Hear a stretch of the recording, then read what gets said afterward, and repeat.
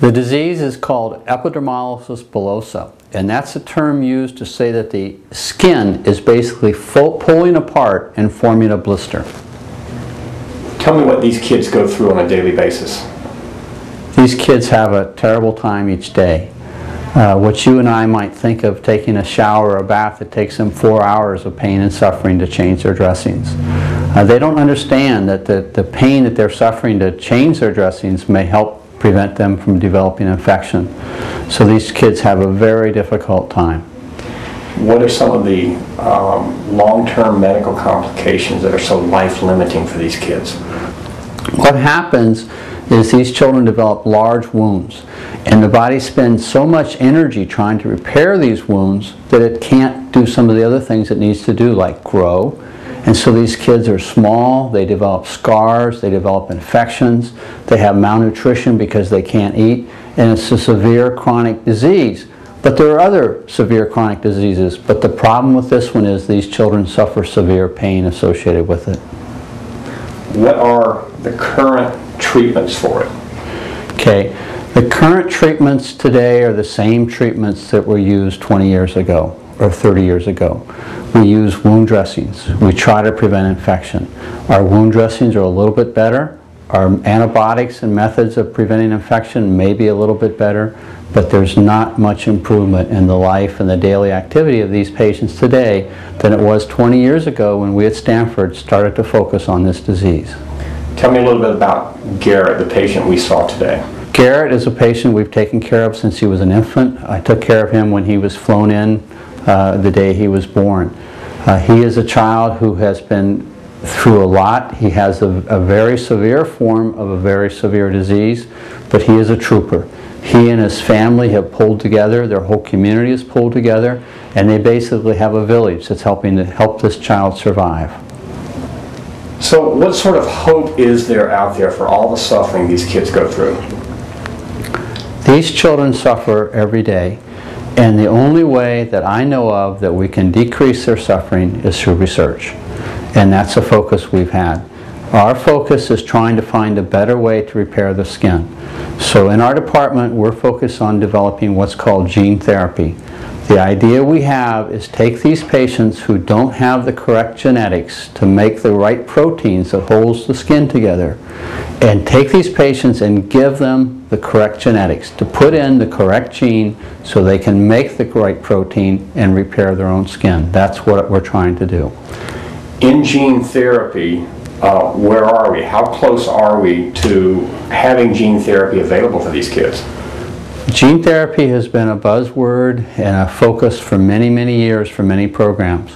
But we are now preparing to go to the Federal Drug Administration to get approval to begin a gene therapy program for recessive dystrophic epidermolysis bullosa.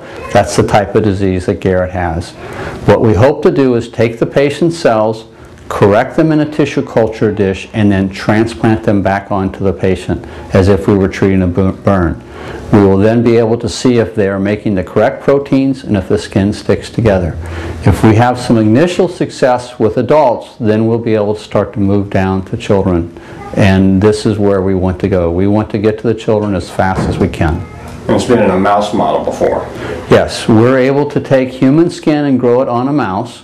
We're able to take recessive dystrophic EB skin, correct it and grow it so it looks like normal skin on a mouse. This is part of the model we're working with. If gene therapy, which obviously holds important promise for these kids and so forth, if it's approved, there could be clinical trials underway with adults and then with kids on the horizon. Yes, the FDA rules are very strong to protect children's rights. So the studies we'll be doing are something that's never been done before. So you want to protect the rights of the child. So you have if you have adults who have that disease, and we do, and we're caring for adults that have this disease, they'll be the first subjects who will be involved in our trial. And then if we're successful with the adults, very quickly we'll try to move down to younger and younger children to try to prevent some of the pain and the suffering and to stop the wounds that never heal.